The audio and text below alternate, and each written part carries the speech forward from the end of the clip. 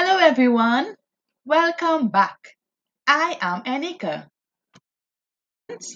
I have a track record of saving a lot of water at home and at school.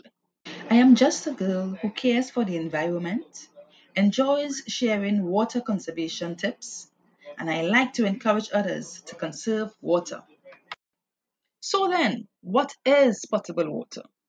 Potable water or tap water is safe and clean water that we use for drinking, washing our hands, brushing our teeth, and preparing food and beverages.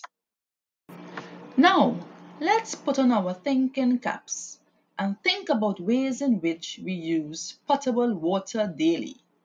Hmm.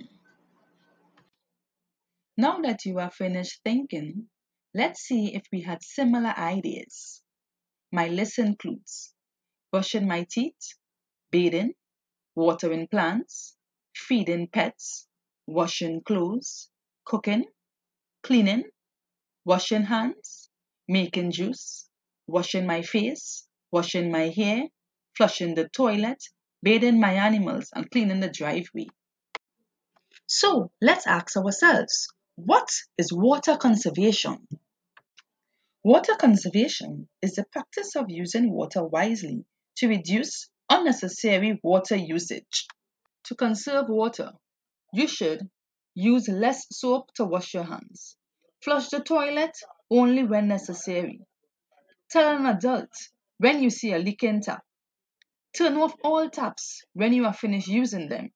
And do not play water fight. Come on, let's encourage others to conserve water.